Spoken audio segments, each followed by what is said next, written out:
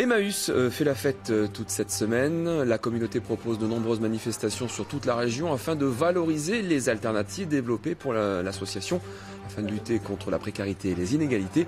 Nous verrons le programme de ces festivités avec notre invitée, Maria Guerra, elle est déléguée régionale Emmaüs en Rhône-Alpes. Pendant toute cette semaine, la communauté d'Emmaüs propose de nombreuses manifestations sur toute la région afin de valoriser les alternatives développées par l'association pour lutter contre la précarité et les inégalités. Avant de parler du programme de ces festivités avec notre invité, je vous propose tout d'abord d'écouter le témoignage d'un des compagnons d'Emmaüs à Vénissieux. Il s'appelle Jacques et a raconté son parcours à Elisabeth Philly et Julie Jacquard.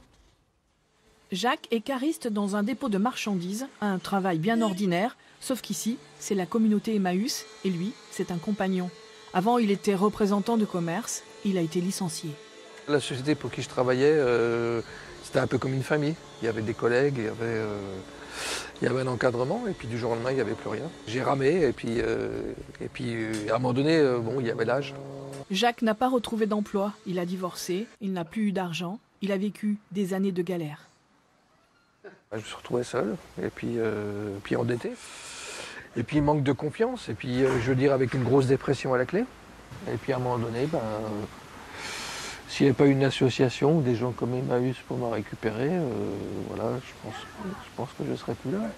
Après la communauté Emmaüs en Bretagne, c'est celle de Lyon qu'il a accueillie il y a 5 ans. Pour lui, cette association est devenue sa famille, comme pour beaucoup d'autres compagnons. Ça peut être beaucoup de choses, un compagnon.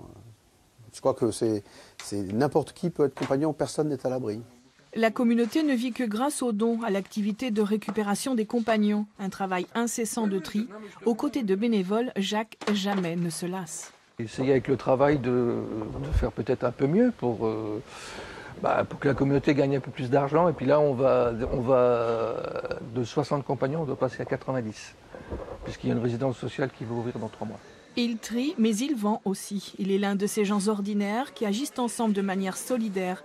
Ils sont en fait extraordinaires, comme l'affirme la campagne d'information lancée par Emmaüs toute cette semaine. Maria Guerra, bonjour. Bonjour. Vous êtes la déléguée régionale d'Emmaüs en Rhône-Alpes et donc toute cette semaine, la communauté propose différentes animations pour expliquer au public qu'Emmaüs, ce n'est pas forcément que ces boutiques de brocante que l'on trouve. C'est vraiment ces boutiques solidaires, c'est juste la face visible de l'iceberg. C'est vraiment ce que vous voulez dire. Oui, tout à fait. Ces boutiques, ce ne sont que les outils à disposition de notre projet social. Et en fait, nos organisations sont totalement diverses. Il y a des foyers d'hébergement, des entreprises d'insertion, des chantiers d'insertion. Donc voilà, il ne faut pas se tromper. On n'est pas que des magasins. Pas que des magasins. Malgré tout, comme je dis, c'est la partie visible de l'iceberg et c'est une part importante aussi, notamment dans la réinsertion. Oui, tout à fait. Oui, c'est sûr que cet outil économique est très utile et permet à de nombreuses personnes d'avoir accès à de l'emploi. Mais il y a aussi toute une autre partie de l'activité d'Emmaüs qui consiste à accueillir les sans-abri, ou bien accompagner les familles surendettées, ou bien aider le citoyen à avoir accès à l'informatique, etc. Donc il y a tout un panel de possibilités d'alternatives. Alors ces dernières semaines, Emmaüs soigne beaucoup sa communication. Elisabeth Philly l'a dit dans le reportage, il y a une campagne de pub avec... Une campagne de communication, plutôt, c'est pas de la pub parce que c'est une association caritative, mais avec des vidéos qui mettent en lumière donc, différents compagnons. C'est un mouvement, ces campagnes de communication, que l'on voit vraiment se multiplier dans tout ce qui est ONG ou association caritative. Est-ce que vraiment Emmaüs a besoin de se faire connaître ? Alors d'abord dans ces vidéos, il n'y a pas que des compagnons, il y a aussi des salariés, des bénévoles. On a mis en lumière toutes les personnes actrices du mouvement Emmaüs. Et ensuite, la communication aujourd'hui est primordiale. Vous êtes bien placé pour le savoir, l'information est très importante et on a besoin de communiquer, d'aller vers le public et aussi d'actualiser notre image, puisque depuis la disparition de l'abbé Pierre, on a aussi besoin d'expliquer qui nous sommes et comment nous évoluons aussi avec la société.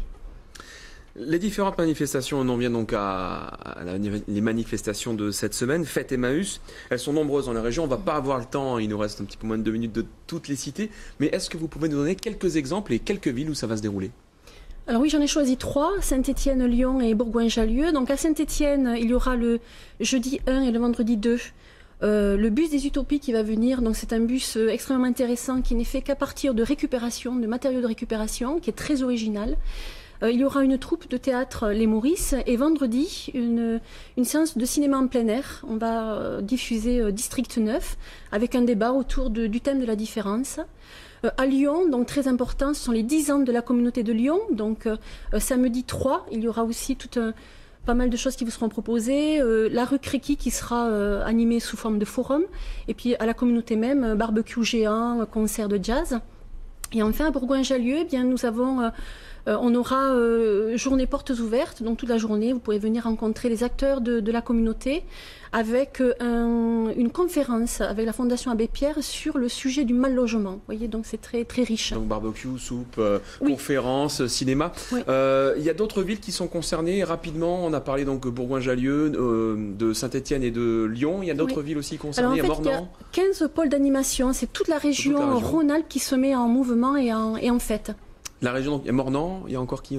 Il y a Mornan, alors il y a Chambéry, Vienne, Valence, enfin il y a toute la région Rhône-Alpes qui se met en... Et donc voilà, et pour avoir, pour avoir une vision un peu complète de toutes ces animations, je vous invite à voir le site internet qui a été dédié par Emmaüs, le site internet qui doit s'afficher sur votre écran, www.les-extraordinaires au pluriel, -emmaüs.org. Je ne me suis pas trompé. Non, merci. Merci beaucoup Maria Guerra d'avoir répondu